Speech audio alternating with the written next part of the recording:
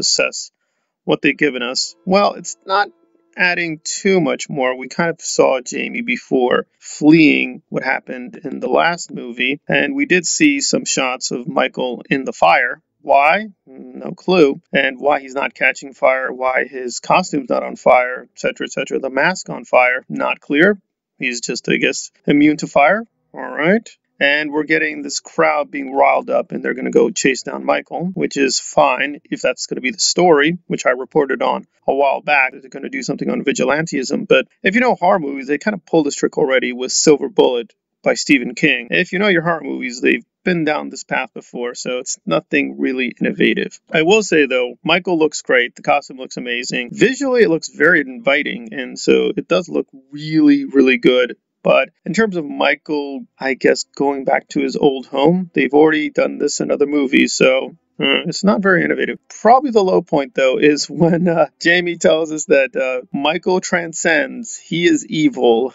It's like he's killing people to become, I don't know, a demigod or something. And again, this is not in the trailer. This is going outside the trailer. But from what I understand, because the script apparently has already been leaked, don't take that too literal. It does sound stupid. I mean, we have no clue what the hell that she's talking about or why she's saying this. So that sounds really laughable and really dumb. Don't worry. It's not literal. They're not going to make Michael, and I guess, into some spiritual man god thing. That's not what they're going to do. But that was really stupid and silly. And insofar as what we're getting, again, obviously they can't spoil too much. It just seems like, yeah, he's doing the usual rampage stuff. And, he's walking slowly. I did think they went a little overboard in terms of the killing. I mean, we recognize Michael is a killer. But if you look carefully at the first film and the early films, yes, he had a body count, but it wasn't huge. He wasn't Jason. And they're still keeping him away from Jason Voorhees. I don't sense as much magic teleportation as I did with Halloween 2018. But it's coming very close, and it's not clear why. Now, Michael has always been a little bit mysterious. So even if you don't count the Thorn trilogy, why he kills is a little left up in the air.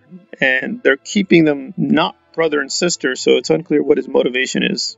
Even now, like, what is he up to? Unclear, but I don't think they're doing enough with that mystery. They're just like, well, he's just going around destroying stuff. Just one nitpick I really was wondering about. If I remember correctly, his hands were messed up in the first film, so I'm wondering, wait, and I mean 2018, not the quote literal first film of Halloween, right? Technically 2018 is still a sequel, but in the 2018 one, his hands were messed up, if I remember correctly, and he is human, right? They do make clear he's human. Is he just an extraordinary human being? Because he's old.